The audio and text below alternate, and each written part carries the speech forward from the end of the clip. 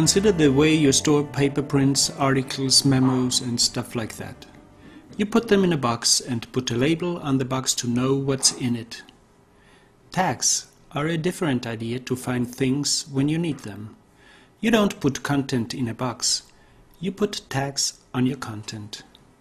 To find what you've stored, you call the tag that describes best what you're looking for.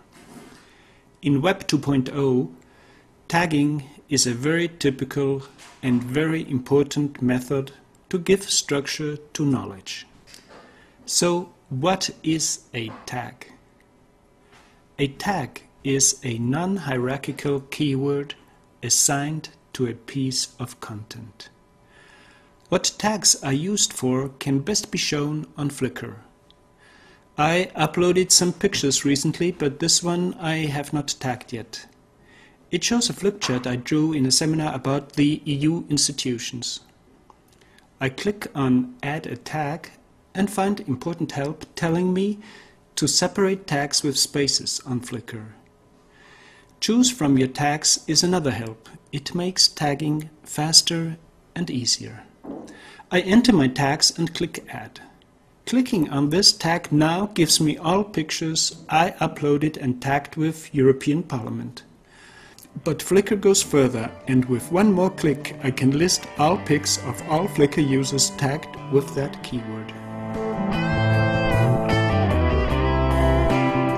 On YouTube, tags are somewhat hidden.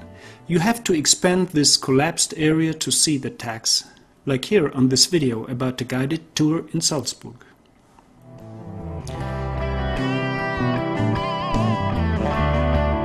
SlideShare, a service to share presentations, uses tags in the same way. Here are the tags of this presentation about Web 2.0 in education. Clicking on Education gives me a list of all presentations to that topic that are uploaded to SlideShare. Finally, let's look on tags and blogging. This blog of Scottish literacy advisor Bill Boyd shows, like many blogs, the famous tag cloud in the sidebar. Tags are smaller or bigger according to their frequency. On moving my mouse over the link literacy, the blogging software shows how many blog posts are tagged with that link. Clicking on it gives me all blog posts Bill Boyd has tagged with literacy. Now, what are good tags? Good tags do refer to meaningful content. Whoever uses your tag should find something helpful. Good tags do not jam keyword lists with useless results. Don't bother the user of your tags with content that has no meaning in regard to your keyword. Last not least, a simple but important note. Separate your tags in the right manner.